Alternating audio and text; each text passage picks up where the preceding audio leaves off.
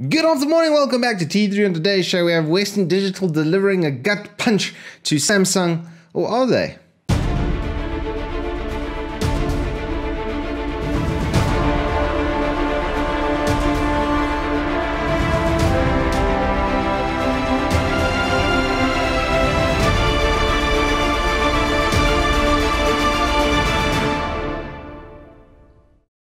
Alrighty, so the gut punch that they are hoping to deliver is coming in the way of their SN750 SSD, which I have right over here.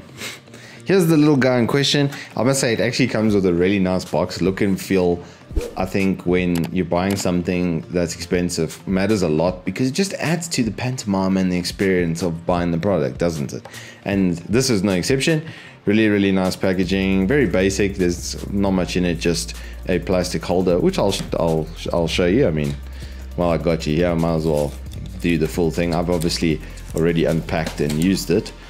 Once it's going, it's got this tag that I absolutely love because you can shelf it like the old styles. And then we have the packaging there and the SSD, and that would just sit in there. So you'll notice it's in the NVMe M.2 format. It is a hyper fast SSD, but actually I don't know if it is that fast, and for the money I'm not sure if they've quite hit the mark here. So if we look at the performance of the drive versus the 850 Evo, the 500 gig, it's obviously a lot better than that because it's not a SATA revision drive, it is an NVMe. But if we have a look at it versus our Hikvision E200, it's not that much faster. And what was interesting for me was the first set of small write files, the Hikvision was considerably quicker, and then when there are more threads for smaller files, this was then considerably quicker. Now, I would say overall for gaming though, where that's in question, this is probably going to be ahead. But it's not ahead so much as I was hoping. The drives themselves are a bit pricey. They do come with a 5-year warranty and no real frills on the aft of it. So I don't know if it is going to be able to dethrone the Samsung. We'll just have to see if it's as reliable. I think that is going to be the major differentiating factor here, is if it's as reliable as the Samsungs are, then definitely will be a good purchase, you know.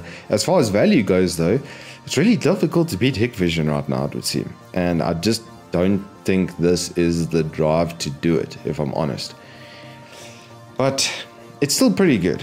Like I say, NVMe stuff, incredibly fast. Their quoted speed is 3000 megabits per second, so it gets well over that. The read speed is exactly what I would expect, and it's even as quick as some RAID 0 setups. So it's not a slouch, don't get me wrong, it's not a slouch by any means. I just think that at the money, the Hikvision that comes with its own cover, I did use this underneath a heatsink that was on our MAG Z390 board, so it was cooled, and when I had just benched it and then removed the heat spreader, it was warm to the touch, but it didn't exceed 40 degrees. So it's not going to thermal throttle.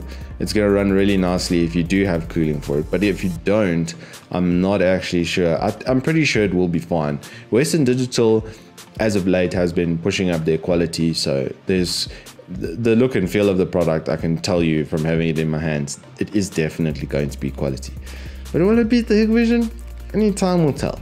Thank you all so much though for joining us on this quick lekker little SSD review. I'm going to be doing a couple more lockdown edition reviews in this format, so I do apologize for the drop in quality, and a big shout out actually to Gigabyte South Africa for providing us with an Aorus notebook that is helping us to record all of this during the lockdown. Until we see you next time, guys, have a good day, be safe, see you on the flip side.